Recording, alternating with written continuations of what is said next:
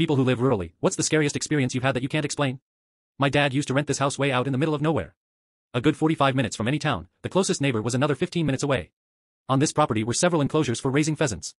These belonged to the property owner, so my dad had no responsibility towards them, other than to notify the owner if he saw anything wrong. He was high school buddies with the owner, so they were on good terms. Well, one morning he notices something very wrong. In the pheasant enclosure furthest from the house, with a good 50 or so birds. Every single one of them had been slaughtered overnight.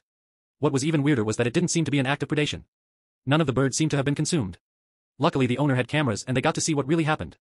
So sometime in the middle of the night, a man neither of them recognized had wandered onto the property. He made no attempt to approach the house, but instead crawled under the enclosure's fence and proceeded to catch and stab each pheasant with a knife while wearing a headlamp. They caught the entire event on camera, from him entering the property till he left early in the morning. The police were called but nothing ever came of it. My dad was so freaked out from the whole event that he made us stay with our mom for several weeks while he slept in bed with a gun. The property owner tightened up security with new fences and alarms. He even bought some guard dogs. They were very well trained and super friendly to anyone who'd approach them during the day. Nothing ever happened again on that farm, and the bird-killing psycho was never found.